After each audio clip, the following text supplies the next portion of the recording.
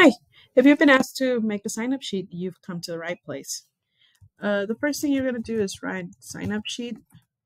This way, when you pass it around, people know what it is.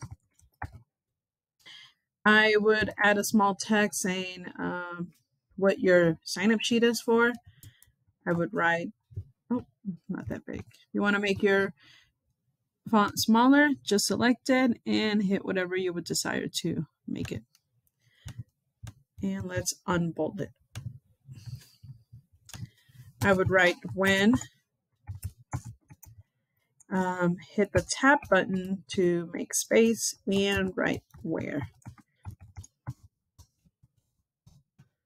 Now that you're happy with what you added here, I would go to the Insert tab and select the table.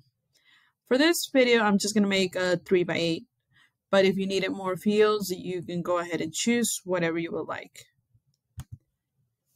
My first field would be name, phone number, just in case you need to confirm with anyone, and item they will bring.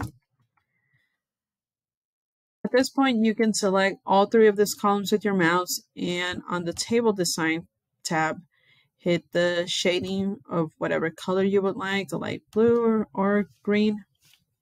If this is okay with you, go ahead and print it, but if not, select this and make the columns a little bigger, or you can even make them smaller, whatever you would prefer. If you needed more spaces, just place your mouse on the last column and hit the Tab key on your keyboard, and this way you can add more. If you don't want to go through the trouble of making it, we'll leave a link below for you to download 2 types of sign-up sheets that I have. And when you hit the link, it will look something like this.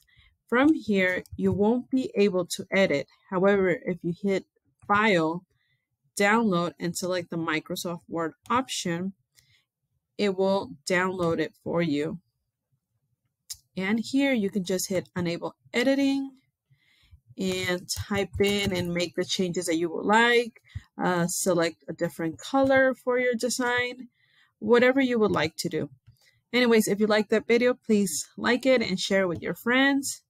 Thank you.